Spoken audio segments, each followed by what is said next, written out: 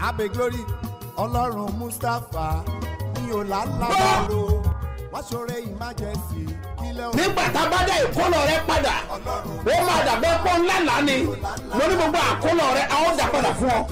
Tí gbogbo ẹ tó ń gbọ́ mi lẹ́nìí àsọtẹ́lẹ̀ àkọ́kọ́ tí mo rán jáde sí ayé rẹ nìyí o ti ń fa ìkorò sí inú ayé rẹ ní orúkọ Jésù lónìí àní lónìí lórúkọ Jésù ó yá parẹ́. Gbàdúrà fún gbogbo ẹ̀dá tó ń wò mí tó dẹ̀ ń gbọ́ mi lọ́wọ́lọ́wọ́ lórúkọ Jésù Ọlọ́run olùbùkún orí afẹ́bùkún fún ọ.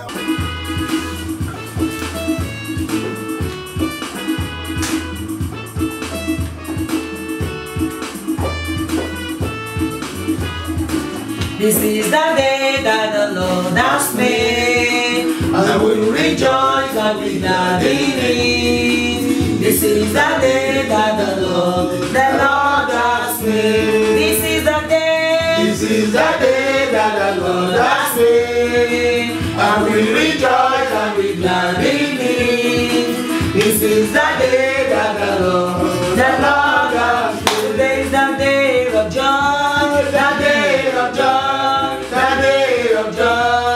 Lọ́dọ̀ tí ẹ kọ́.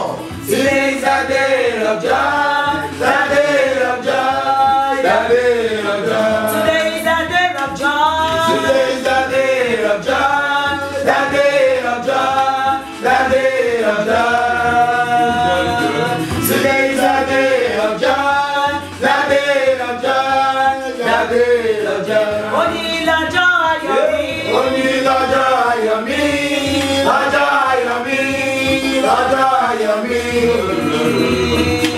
Oni lọ́jọ́ ayọ̀ mi. Lọ́jọ́ ayọ̀ mi. Lọ́jọ́ ayọ̀ mi. Májẹ̀mú kan bẹ tó máa ń bá ọjọ́ rìnrìn àjò. There is a covenant that journey with the day.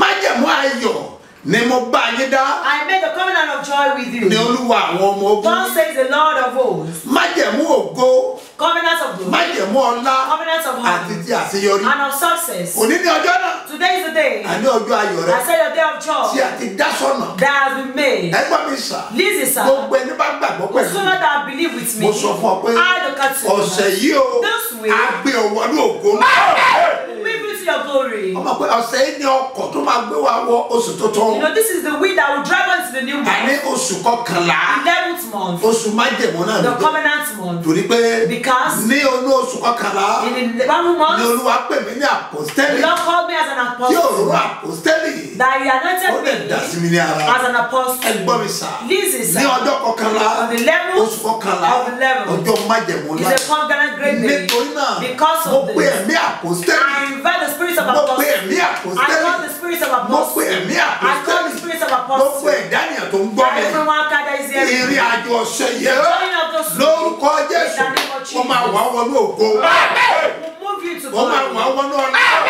We'll move you into Àti honor. àṣeyọrí ńlá. Help me to great Sáàpọ̀jù success. méje The prayer tí a ó gbà lónìí. that will pray today. Ó máa ti ọmọ náà ògo. Push you to In the glory. name of Jesus. Because Wà á Jesus dẹ̀ ṣe bí ọba. is King. Yes. Olúwa wa. In Jesus' name, my Lord. Orúkọ mi ò yí My padà. name never changed. Àpọ́stélì yìí. He's apostle. Dr. SMO Mustapha JP Babasebioba láti ìjọ Cedar Calvary Church Land of Reality tólùjọ á wà ní Gbáremú Ìdòbí Airport area ní ìlú Ìbàdàn. Ó ti dé o, ṣebí ọba festival ó ti dé. Ṣebí ọba festival 2023 ó dé. Káàkiri àgbáyé ni gbogbo ènìyàn ti ń bọ̀. Fún iṣẹ́ mi àti iṣẹ́ ìyanu ojúkojú. Power of His Kingdom la kórí ìtọ́dún yìí o. Wednesday November 1 ni ó ti bẹ̀rẹ̀. Títí wọ Sunday November 5 ọdún yìí. Aago 8 àárọ̀ ni Wednesday àti Thursday. Tó bá dọjọ́ Friday November 3. Aago 9 ní ṣòwò ó ti bẹ̀rẹ̀. Thanksgiving dọjọ́ Sunday bẹ̀rẹ̀ láago 8 àárọ̀. Ìpàdé àdúrà olóṣooṣù mẹ́tàlá 1, 2, 3. Oṣù kọkànlá àpapọ̀ májọ̀dún Ṣebí ọba festival. Omi akínàánú omi jẹ́ ojú mi. Àpèkẹ́ ọlá àti bẹ́ẹ̀ bẹ́ẹ̀ lọ àwọn olórin ẹ̀mí jákọ̀jákọ̀ tó máa wà ń bẹ́ẹ̀. His Eminence Apostle Dr. Sebo Mustapha JP Babasebioba lólùgbàlejò àgbà. Gbogbo ènìyàn tuyayẹ máa bọ̀. Ní Ṣebí ọba headquarters. Tó wà ní Ṣebí ọba bus stop. Gbáremú Ìdíòbí Airport area Alákíá Ìbàdàn. Ọlọ́run àjọ̀dún ní Ṣebí ọba dúró ní ọ̀.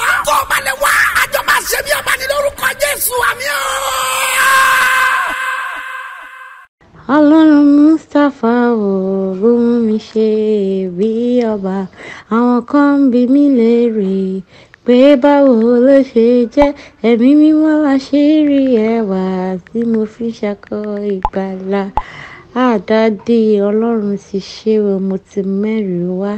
Èmi ọmọ yín lórí afẹ́fẹ́ ni o. Mo ti wá tí mo wá fẹ́ rí mi hàn. Tọ́lọ́run ṣe ìrìn àjò gbogbo processing mi tí ẹ pé mo ní Ọlọ́run ṣàlóṣe, Ọlọ́run Mustapha, Ọlọ́run ṣe bí ọba dábírà. Ọlọ́run wọ́n ti yọ̀ǹda visa mi fún mi lẹ́ni dádì, inú mi dùn. Even láti jẹ ìta ni wọ́n ti ṣe. Even ìgbà tí màá tún lọ síkò náà 2 days dádì, mo lọ síkò lọ submit passport ní ọjọ́ Wednesday. Wọ́n ní kí n wá gba ní ọjọ́ Friday torí pé mi lè padà lọ síkò pé kán bá mi DLH, kán bá mi DHL wá sí Ìbàdàn.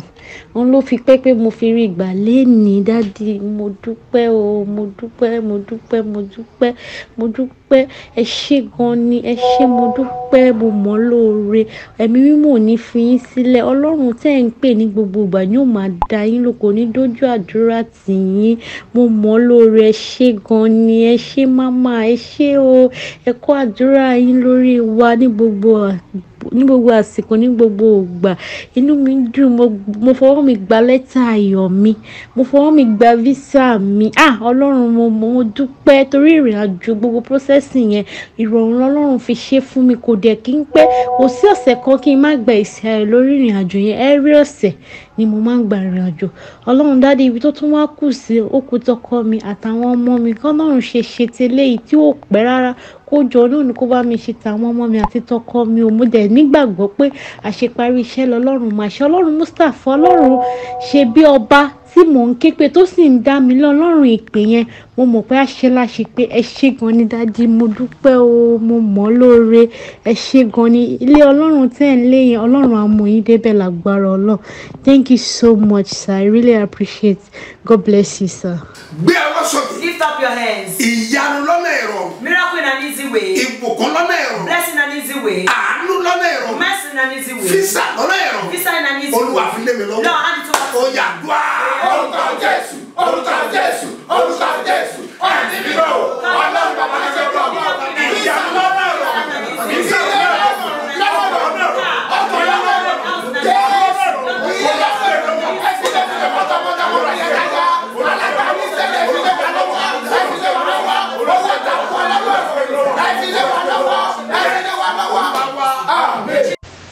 Ọlọ́run ṣe bí ọba o, mo ṣe bá nítorí pé ó ń gbàdúrà.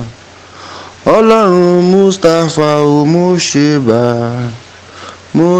bá nítorí pé ẹ ń gbàdúrà.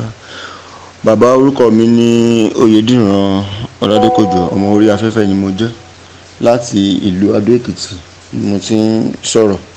Bàbá, mo dúpẹ́ o, mo mọ̀ lóore o. Mo rí oore ọdọ́run ó ṣẹlẹ̀ ní ayé mi. Mo rí ọwọ́ Ọlọ́run, mo rí ìyanu Ọlọ́run yà mí lẹ́nu kọjá ìgbọ́n ìmọ̀ àtòyé mi. Nípa ẹsẹ̀ ìpè yín, nípa ẹsẹ̀ ìrì òwúrọ̀, mo dúpẹ́ nítorí pé ó ṣẹlẹ̀ láti bí 6 years ago tèmi àti ìyàwó mi ti ń gbé. Ọdún bí 6 to 7 years ago, ìgbà yẹn a kò ṣiṣẹ́ court marriage ni. Láti ìgbà yẹn tí wọ́n try láti mú déètì registry wa, láti mú déètì traditional ká lọ ṣe traditional tó jẹ́ ká lọ sanwó orí ìyàwó mi. Àti ìgbà yẹn ló ti lágbára tó pé one thing or the other ìgbà yẹn mo ti ṣe ń ṣiṣẹ́. Mo ń ṣiṣẹ́, ìyàwó mi ò níṣẹ́ ń gbà yẹn tó yẹ kó lágbára gidi gan. Bọ̀ ń ṣàdúpẹ́ lọ́wọ́ Ọlọ́run pé gbogbo pírẹ́sì yẹn náà Ọlọ́run ṣèyanu, wọ́n ṣe àná àárọ̀ Ọlọ́run. Gbogbo nǹkan tó bá ní ká ṣe òun náà là ń ṣe. Gbogbo ọ̀rẹ́ má jẹ̀mú, san ṣe iṣu, ṣe yẹ̀bù yẹ̀pẹ̀ orílẹ̀ gbogbo pátá òun ni tọ́nà dẹ̀ ń ṣe ìyanu tàdé rọ́wọ́ Ọlọ́run. Mo wá sọ fún Ọlọ́run, ìyàwó mi ní ọ̀tẹ̀ yìí a fẹ́ mú déètì, àdẹ̀fẹ́ kí déètì yẹn àfẹ́ kú yẹ̀. Gbogbo yẹn gan kò pẹ́ náà ní iṣẹ́ mi ò lọ déédéé mọ́ this and that. Ìyàwó mi wá ó ríṣẹ́, ìyàwó mi ríṣẹ́. Gbogbo àti ìyàwó mi ríṣẹ́, in fact gbèsè tó wà nílẹ̀ tí ó wé bí ẹ̀ta fi ṣiṣẹ́ yẹn ti jẹ gbèsè gan. Gbogbo sẹ́yìn wà nílẹ̀ ó ṣàlàyé ìyàwó mi gan tó kù gan. A lè sọ pé òun láwọn fi plan ká fẹ́ fi ṣe àìfi ṣe ìyàwó ta fẹ́ ṣe bọ̀ àṣà nígbàgbọ́ pé ọlọ́run àṣà ṣe fún wa ìgbà tó wá di bí some months sígbà tá a wà yìí that should be last month àti mú date September 30 àti mú date kan lọ́run ṣe fún wa but to my great surprise 2 weeks before then gan àti mọ̀ bí ìnáwó nǹkan ṣe fẹ́ rí àtúmọ̀ wọ̀ pé ṣé déètì tún máa tún wá yẹ̀ ni wá ṣòro emergency kí déètì tá a mú yìí kó tó pé àṣà máa ń kọrin nítorí mi change orin yẹn padà pé ọlọ́run Mustapha a ò lálábàárò wá ṣòro emergency kí déètì yìí ó kó tó pé ọlọ́run ṣàṣe ó gba ọ̀nà àrà àtọ̀nà ìyanu tó kọjá ọgbọ́n ìmọ̀ tó yé mi àti ìyàwó mi lọ tó yẹ pé èmi gan tí mi ò níṣẹ́ gan gbàtà ṣe náwó ọ̀hún gan àwọn èèyàn ń béèrè pé báwo la ṣe ṣe nípa ó máa yẹ wá tẹ́ pé ìjọba ta ti ṣe gan tẹ́ pé àtúpa màálù gan la tún pa àti oríyàn tó tún fún wa ní màálù ta tún pa màálù níbi tó ń ta ṣe dé tó ìfá ó kọjá ọgbọ́n ìmọ̀ àtòyé èmi àti ìyàwó mi tó bá ní ọba ti lè ṣe fún wa pé mo jẹ ọlọ́run ní ẹ̀rí pé mo máa lẹ́rìí pé ọlọ́run máa pé máa lẹ́rìí pé máa ṣe ẹ̀rí mi lórí afẹ́fẹ́ òun ló jẹ́ kí n sọ ẹ̀rí yìí lórúkọ Jésù ìpè yín pè mí bàbá Mustapha o ìpè yín pè mí gidi gan-an ni mo rí ọwọ́ ọlọ́run mo rí ìyanu ọlọ́run mo dẹ̀ tí wọ́n á gbà ládùúrà pé kọ́lọ́run tún ṣe fún mi jù báyìí lọ nítorí pé ó yẹ kí tún yí ọlọ́run jù báyìí lọ ó yẹ kí yẹn yàn jù báyìí lọ mo fẹ́ kọ́lọ́run bá mi dá iṣẹ́ mi padà kí iṣẹ́ mi kó padà bọ̀ sípò ju bó ṣe wà lọ tẹ́lẹ̀ kọ́lọ́run gbé mi sókè iṣẹ́ mi sókè òun àdúrà tí mò ń gbà kọ́lọ́run dẹ̀ ra mọ́tò fún èmi àti ìyàwó mi kó dẹ̀ kọ́lé fún wa òun àdúrà tí mò ń gbà kí má ṣe sí kọ́kọ́rọ́ tẹ́nàtì kù kọ́lọ́run yọ̀ǹda ilé fún mi àti ìyàwó mi kó ra mọ́tò gidi kó ra fún wa lórúkọ Jésù mò ń gbàdúrà nítorí pé mo ṣe padà bọ̀ wá mú ẹ̀rí wá òyìn mò ń gbàdúrà ìpè yín pè mí gidi gan ẹ̀ ní fi ọmọ ṣiṣẹ́ ránṣẹ́ o ẹ̀ ní fàyà ṣiṣẹ́ ránṣẹ́ o gbogbo àwa tẹ́ ń kó lọ sí ilé ológo lórúkọ Jésù ìkọ̀kọ̀ níwá kò ní yọ dànù kò ní yọ sọnù lórúkọ Jésù ilé ológo tá à ń lépa náà ní agbára Ọlọ́run kò ní bọ́ mọ́ wa lọ́wọ́ o mi ò mọ̀ rí kò ní fọhùn sí wa o amadé ológo yìnyín lórúkọ Jésù èyí ni ẹ̀rí mi tí mo mú wa ọmọ ìjọ orí afẹ́fẹ́ nínú láti ìlú Adó Èkìtì bàbá ìjọ o à ń fẹ́ ìjọ ní ìlú Adó Èkìtì o à ń fẹ́ ìjọ ìlú Adó Èkìtì o ẹjọ bá fi sọ́kàn ìjọ ní ìlú Adó Èkìtì à ń fẹ́ ìjọ yín torí àwa ọmọ ìjọ orí afẹ́fẹ́ ni wá o bàbá ẹ ṣé o ìpè yín pè mí o mo dúpẹ́ mo mọ̀ lóore o ẹ ṣé gan-an ni o. Lift up your hands. Lord, look down. Cover me with garments of celebration. Cover me with garments of celebration. Oh God, I want to celebrate. I want to be celebrated. I want to be testimony.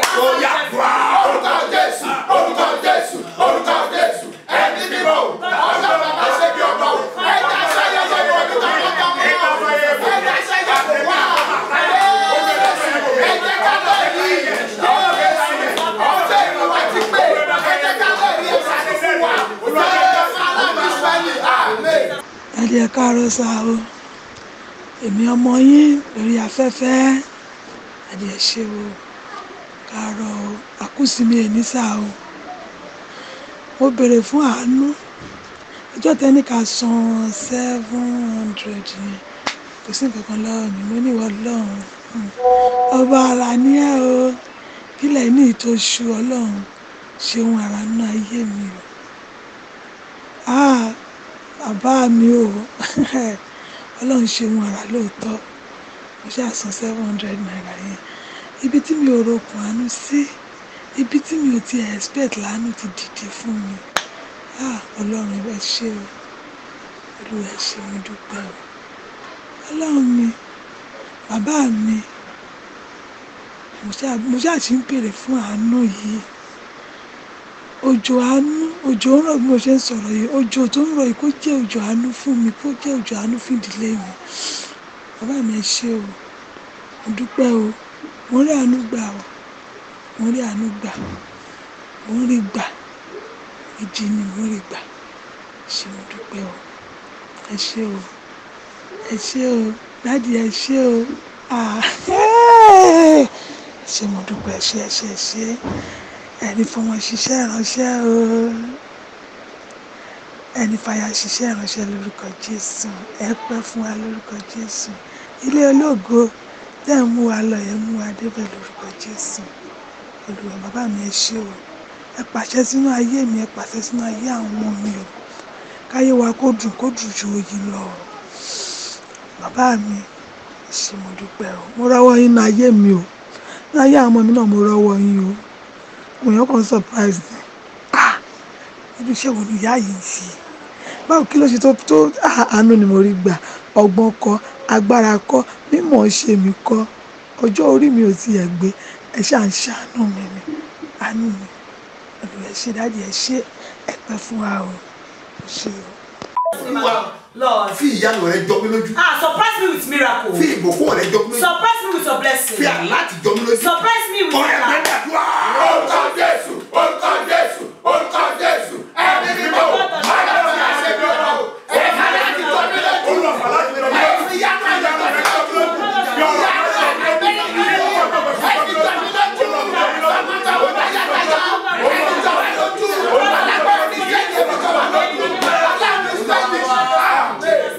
Authority comes out from my mouth. I stand not alone. I speak not alone. If you can see me, I command. As the Lord liveth, and the Spirit lives before the Lord. The one arrested. Now we rise. If you are social media, type your name, share it. Let people hear it. Listen, sir. The special prayer. This is very important. In the name of Jesus. In the name of Jesus. In the mighty name of Jesus. I prophesy. You can say amen. I authorize. Instant help. That will lift you up. Receive it. In the name of Jesus. Ó ti dé o, ṣebí ọba festival ó ti dé. Ṣebí ọba festival 2023 ó dé. Káàkiri àgbáyé ni gbogbo ènìyàn ti ń bọ̀. Fún iṣẹ́ mi àti iṣẹ́ ìyanu ojúkojú. Power of His Kingdom la kórí ìtọ́dún yìí o. Wednesday November 1 ni ó ti bẹ̀rẹ̀. Títí wọ Sunday November 5 ọdún yìí. Aago 8 àárọ̀ ni Wednesday àti Thursday. Tó bá dọjọ́ Friday November 3. Aago 9 ní ṣòwò ó ti bẹ̀rẹ̀. Thanksgiving dọjọ́ Sunday bẹ̀rẹ̀ láago 8 àárọ̀. Ìpàdé àdúrà olóṣooṣù mẹ́sàn-án 1, 2, 3. Oṣù kọkànlá àpapọ̀ májọ̀dún ṣebí ọba festival. Omi akínàánú omi jẹ́ ojú mi. Àpèkẹ́ ọlá àti bẹ́ẹ̀ bẹ́ẹ̀ lọ àwọn olórin ẹ̀mí jákọ̀jákọ̀ tó máa wà ń bẹ́ẹ̀. His Eminence Apostle Dr. Sebo Mustapha JP Babasebioba lólùgbàlejò àgbà.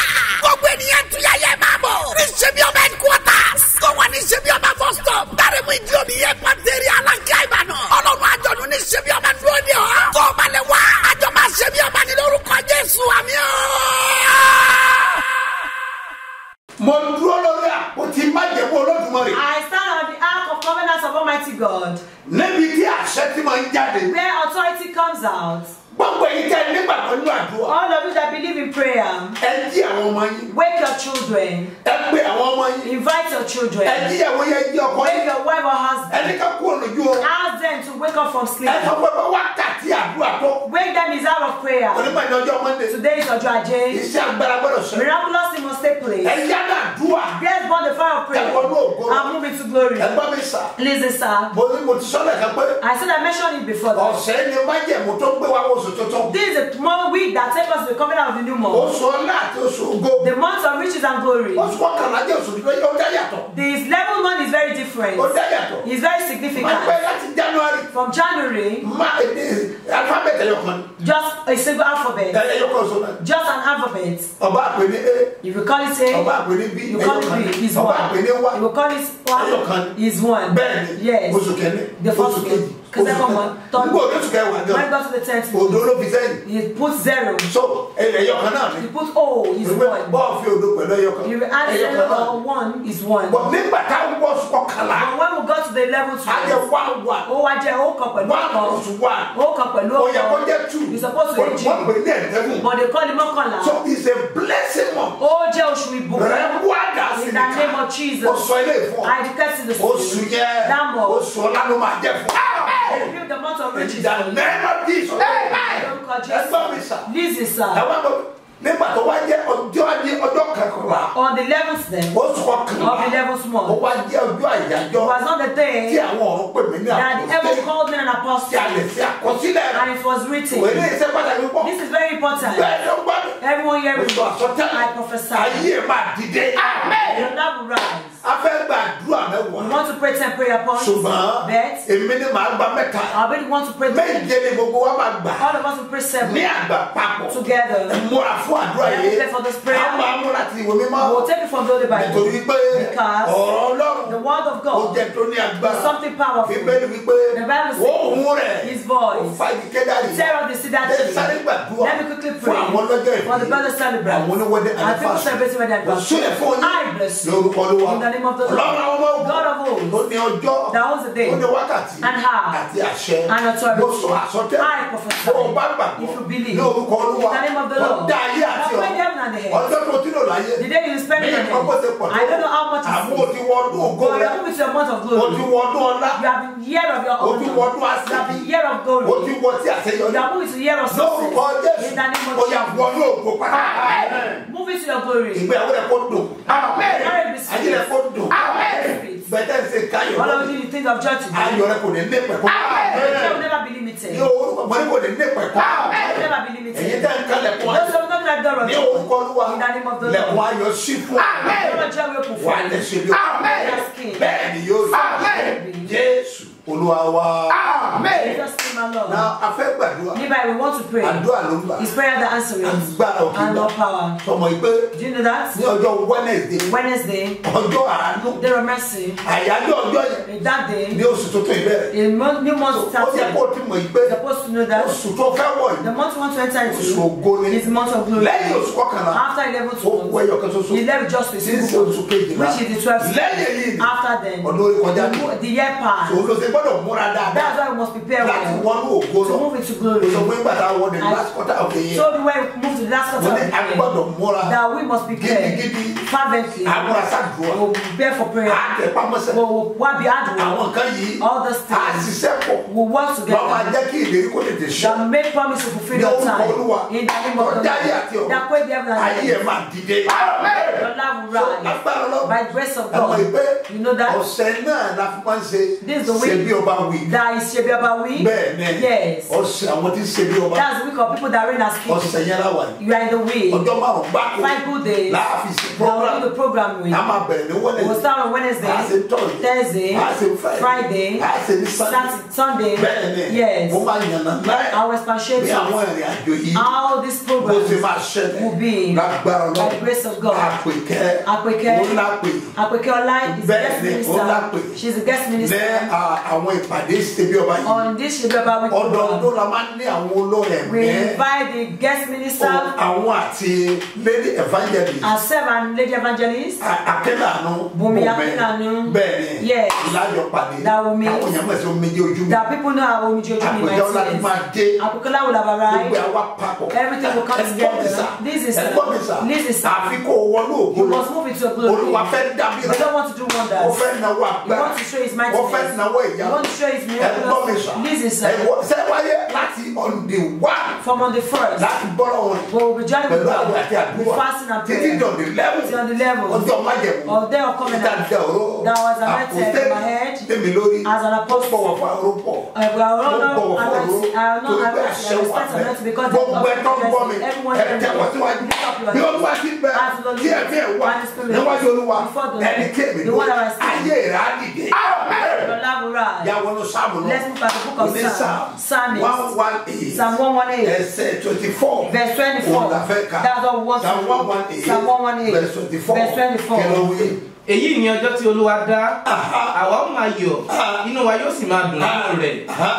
Ẹ gbọ́ mi sà. This is Bíbélì ti sàtúntò the tó fẹ́ pàpọ̀ sílẹ̀. I've written it. Ó lè ti sọ àsọtẹ́lẹ̀. And prophesied. Ìwọ ń náwó sókè. You just lift up your hands. Lord, ẹ sí ọjọ́ òní náà jayọ̀ fún. make today a day of joy for Bí me. màá ṣe jáde And lọ́sẹ̀. that will go out this way. Àwọn aláyọ̀ ènìyàn. There's very joyful people. Àwọn onídùnnú ènìyàn. They're happy people. Àwọn tí máa ń báyọ̀ ẹni. The people that make one Jẹ́ kí joyful n máa soul. pàdé. Let me meet Oyè them. àgbà. Orúkọ Jésù, orúkọ Jésù, orúkọ Jésù, ẹ̀mí mímọ́ o, ọlọ́gbàgbà ṣe bí ọba o, ní orúkọ Jésù, nínú ọ̀sẹ̀ yìí, àwọn aláyọ̀ ní kí bá pàdé, àwọn aláyọ̀ ní kí bá pàdé, Jésù, àwọn tí ó gbọdọ̀ rí kú, ẹni kí bá pàdé, Olúwa jẹ́ ká yọ̀ ọ̀sẹ̀ wa.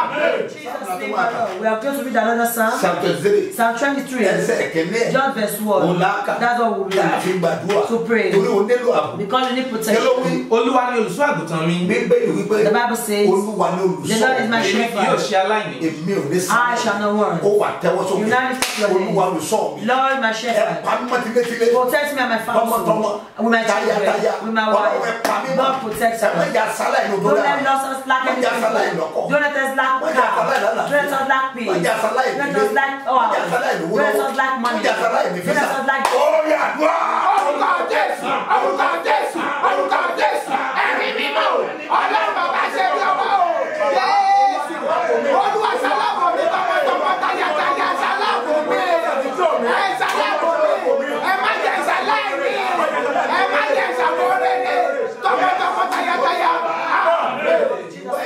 The book of Isaiah, chapter 40, verse 31. Let's hear it. He will give us strength and give us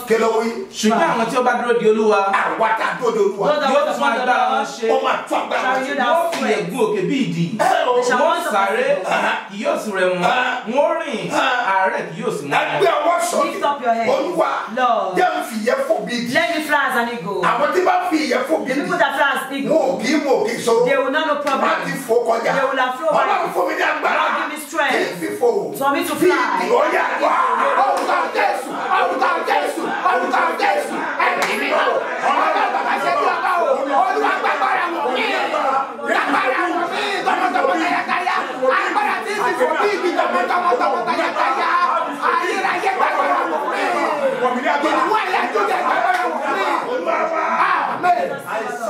Isaiah chapter 58 verse 11. Chapter 58 verse 11. What does it say? The Lord will guard you. Yes.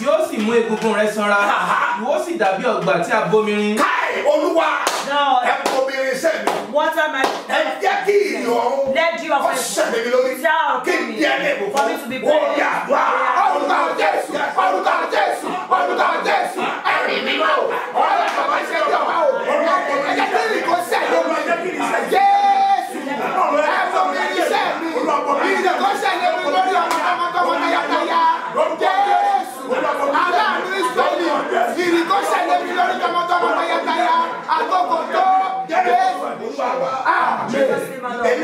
This one you stand to pray. You say it with action.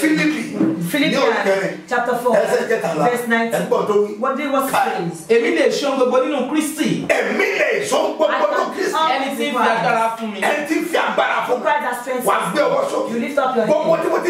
Whatever that can you prophesy to your head. Whatever that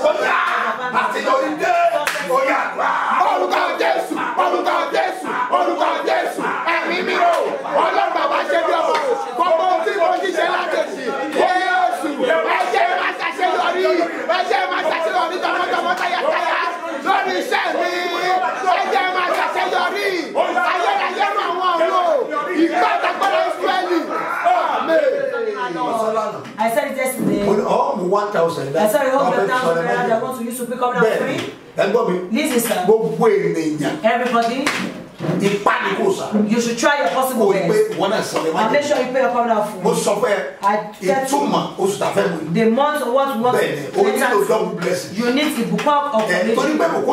Because that blessing is not enough. That's why you want to transfer, take your food. You too must receive an alarm.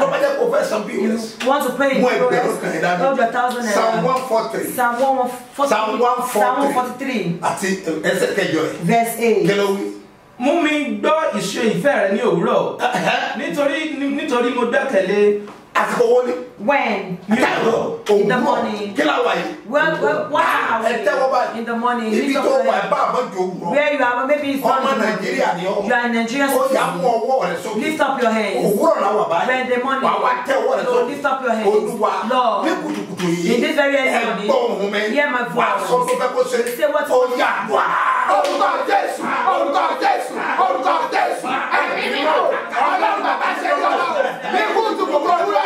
I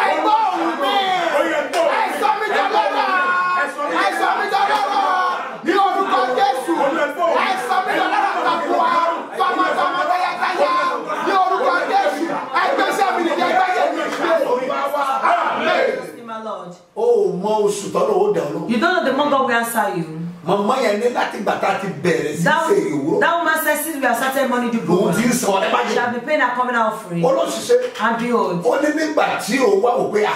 When she looked. Ó mà nílò ilé. That she need a house. Wọ́n sọ pé ìwọ náà. She said Lord. Your covenant. Ìwọ lọ pé síbí ọba. Make her the one that calls you. Mo mọ̀ pé wọ́n lọ pè. I know you are the one that called. Kì í ṣe pé tó bá pè wọ́n. It's not that if you call me. Mo mọ̀ pé ìwọ lọ pè. I know you called it. Jẹ́ kí ìpè wọn fọ̀ fún mi. Let his ministry come free for me. I want to be there. Kẹ́hìn máa sọ bẹ́ẹ̀ lè pè. For one to be saying in the month of November. I want to be there. To be living there in December. That without having a good man. And God will answer her. When it was the 8th month. Our child bought a building. A building worth on 87 million.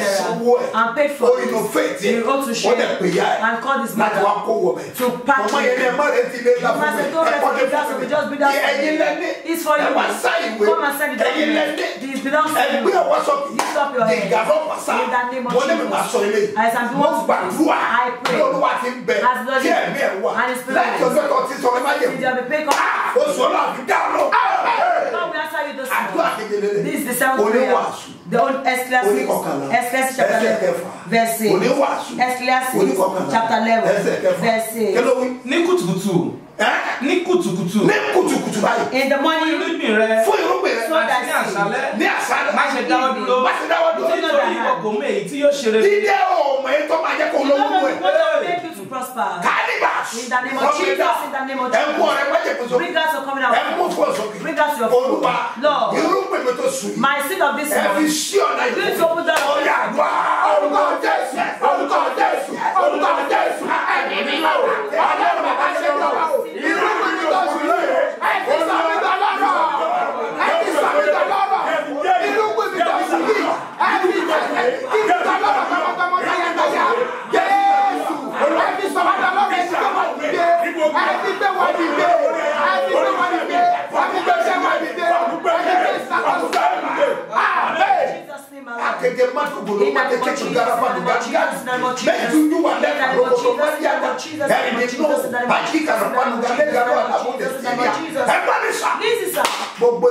Wherever you may be, this authority comes out from my mouth. Where people think you will not succeed, what they think that is impossible in your life, divine help will complete it. This is to the 10th month. In the name of Jesus. In the name of Jesus. In the name of Jesus. The miracle that will make your relative or your family friends together. Now where did you receive that miracle? Where did you get that money? How happy? How come? They will end up meeting over my glory. If they see the prosperity. In the name of Jesus. Such miracle. In the name of Jesus.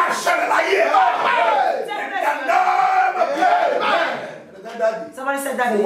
Give us the account number. You know it's pass on me. I will call it. Write it down. 30 32 67 02 85. Yet again. 30 32 67 02 85. Mustafa Solomon Muslim Maguyade, the fourth bank. Again, 101 52 98 950. Syrup Nagodi Church Maguyade, this Zenith Bank. And it can go. Somebody is hearing my voice. I don't know where you may be. That is hearing my voice. I prophesy. As Lord lives and His Spirit lives before the Lord. When I stand, this new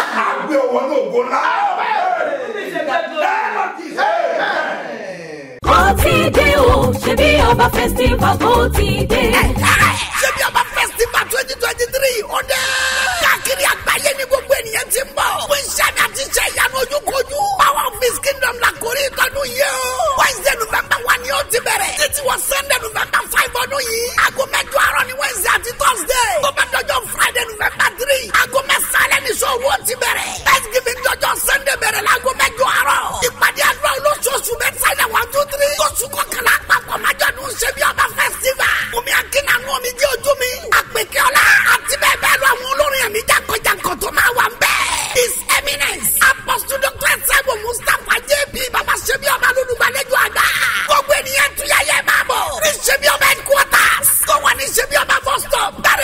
omi yẹ pàtẹ́rì alákẹ́ ìbànú. Ọlọ́run àjọ̀dún ní ṣebí ọba dúró ní ọ. Tó o bá lè wá àjọ máa ṣebí ọba ní lórúkọ Jésù àmì ọ́. Mo dúró gẹ́gẹ́ bí wòlíì. I stand as a prophet. Mo sọ àsọtẹ́lẹ̀. I prophesy to you. Bí Olúwa ti ń bẹ tí ẹ̀mí rẹ̀. As God lives and His Spirit. Níwájú Olúwa tí ẹ̀mí dúró. Before the Lord the one that has ayé ẹ̀ máa dìde. Wà ní testimony. Wà ní testimony. In the name of Jesus. Wà á dẹ̀ ṣe bí ọba. Jésù Olúwa wa. Jesus name my Lord. Mo gbàgbé pé. Don't forget that. Bethsaida máa bẹ̀rẹ̀. Bethsaida will commence. Ní ọjọ́ Wednesday. On Wednesday. Ó máa ní agbára. It will be powerful. Òní ní ọjọ́ kejì. Today is the second day of the prayer. Fún àwọn ọlọ́rẹ̀ má jẹ̀mú. For the covenant for prayer. Mo dẹ̀ mọ̀ wípé. And I know that. Má jẹ̀mú Ọlọ́run àti the covenant of God and His glory. Ó máa gbé ayé rẹ̀ dìde. Amen. Lift you. Á gbé ayé àwọn ọmọ rẹ̀ dìde. Wà á dẹ̀ ṣe bí ọba. Àpẹẹrẹ ìgbàgbọ́. The symbol of faith. Onírúurú. Diverse one. La máa lò. That we use. Nínú program mi. This program. Bẹ́ẹ̀ni. Yes. Àpẹẹrẹ ìgbàgbọ́ márùn. 5 symbol of faith. Torí pé ìpàdé márùn ni. It's 5 programs. Bẹ́ẹ̀ni. Yes. Wednesday. Thursday. Friday. Saturday. Àti Sunday. Ó máa le gan. It will be powerful. Kẹ́tí ìbànú bọ̀. Bàbá ó sì ní àrà mi. Lórúkọ Jésù. Ayé ẹ̀ máa dìde. Ẹgbọ́n mi sà. Àwọn ìpàdé yìí. Olúwa sọ kankan fún mi. The Lord told me something. Olúwa wípé The Lord said. òun fẹ́ fi gbọ̀nyàn. He wants to use it to keep good progress. Yes. Wà á lè fi promote àwọn ènìyàn. You need to promote people. Olúwa ló sọ fún mi. Tí n bá sọ pé Olúwa wí ẹ̀kọ́ lẹ̀ mi. Máa jẹ̀ mọ́ ńlá mi. Bẹ́ẹ̀ni ẹ múra lẹ̀. Èkó ẹ múra lẹ̀. Sùúrùlérè ẹ múra lẹ̀. Wòlíì dé tán lágbára náà. Nínú oṣù kọkànlá. Ayayayaya ó máa ní agbára. Stadium yẹn gbà méjì. Èkó ó máa mì tìtìtì. Ọwọ́ agbára fẹ́ sọ̀rọ̀. Olúwa rán mi. General mẹ́ta ló máa pàdé. Nínú ìpàdé láyé. Wọ́n máa lé gan. Kúkú mà tẹ́ngẹ̀jẹ̀. Kúrú mà dàfà. Lórúkọ Jésù. Ayé ẹ̀ máa fọ́.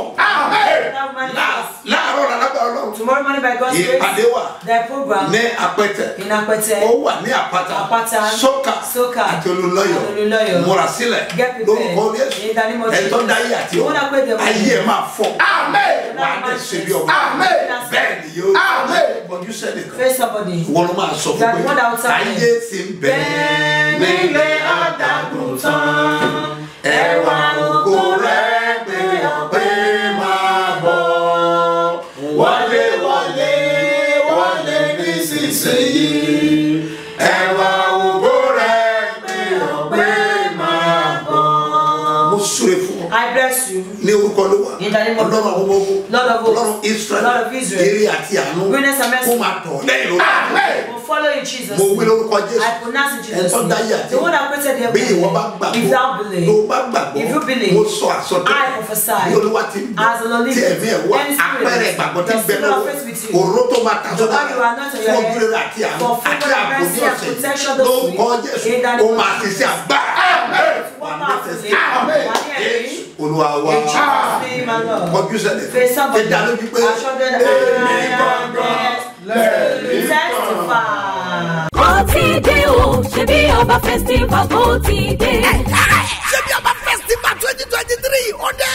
Káàkiri àgbáyé ni gbogbo ènìyàn ti ń bọ̀. Fún iṣẹ́ mi àti iṣẹ́ ìyanu ojúkojú. Power of His Kingdom la kórè ìtọ́dún yìí o. Wednesday November 1 ni ó ti bẹ̀rẹ̀. Títí wọ Sunday November 5 ọdún yìí. Aago 8 àárọ̀ ni Wednesday àti Thursday. Tó bá dọjọ́ Friday November 3. Aago 9 ní sọ́ọ̀rù ó ti bẹ̀rẹ̀. Thanksgiving dọjọ́ Sunday bẹ̀rẹ̀ láago 8 àárọ̀. Ìpàdé àdúrà olóṣooṣù Bethsaida 1, 2, 3. Oṣù kọkànlá àpapọ̀ májọ̀dún Ṣebí Ọba festival. Omi akínàánú omi jẹ́ ojú mi. Àpèkẹ́ ọlá àti bẹ́ẹ̀ bẹ́ẹ̀ lọ àwọn olórin ẹ̀mí jákòjákò tó máa wà ń bẹ́ẹ̀. His Eminence Apostle Dr. Sebo Mustapha JP Babasebioba Ọba lólùgbàlejò àgbà. Gbogbo ènìyàn tún yáyẹ máa bọ̀. Ní Ṣebí Ọba headquarters. Tó wà ní Ṣebí Ọba bus stop. Dárẹ́mú ìdí omi yẹ pàtẹ́rì alákẹ́ Ìbàdàn. Ọlọ́run àjọ̀dún ní Ṣebí Ọba dúró ní ọ. Tó o balẹ̀ wá. Àjọ máa Ṣebí Ọba ní lórúkọ Jésù àmì ọ́.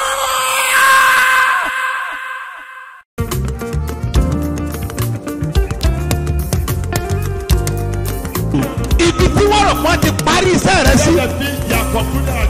Ní òní, agbára Ísírẹ́lì kò gbé ọ jáde kúrò. Jésù.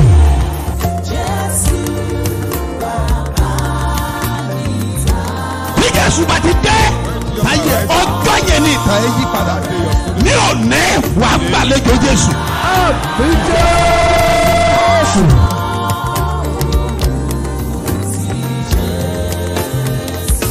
gbé ẹwọ́ ẹ̀ sókè àní ogun tí ń fi àkókò rẹ ṣòfò Jésù tí olóore fi gbàgbé ẹ ogun yẹn ṣá.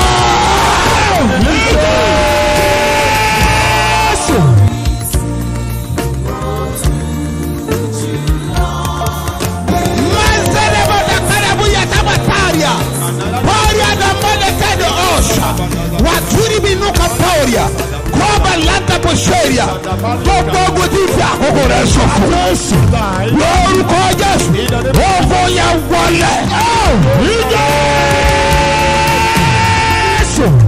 ogun tó jà bàbá ẹ ogun tó jà ìyá ẹ wọ́n lè fàkókò wọn ṣòfò wọ́n lè tún fara hàn ní ayé rẹ èmi dúró bí wòlíì Ọlọ́run àlàyé mo sọ̀rọ̀ bí ọ̀kan náà àwọn àpòstélì tí a fi iṣẹ́ ìran lórúkọ Jésù wọ́n pa á ní àṣẹ ogun yẹn kó fi rẹ̀ dànù.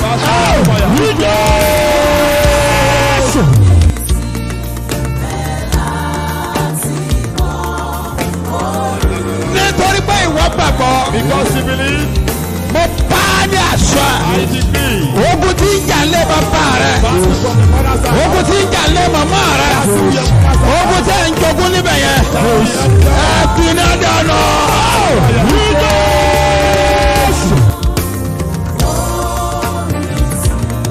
gbogbo èyí tẹ̀ ń ṣiṣẹ́ ẹ get ready pásítọ̀ fẹ́ jáde òun ṣiṣẹ́ but iṣẹ́ yẹn ò yé wọ̀ gan. You are working but you don't understand what is happening to your business. Now wọ́n wò pé òun ṣiṣẹ́ so ẹnìkankan wọ̀n ràn ọ́ lọ́wọ́. And no one is helping you. ṣebí ń ṣiṣẹ́. At least he's working. ó dẹ̀ nílò ìrànlọ́wọ́. And you need help. torí pé iṣẹ́ yẹn ò yé ẹ. Because your work you don't understand. mi dúró bí wòlíì tá a rántí ọ. I stand as a prophet sent to you. ogun tí ń jà nínú ẹ yẹn. ogun tí ń jà lára sí ẹ yẹn. òpin dé bá wa.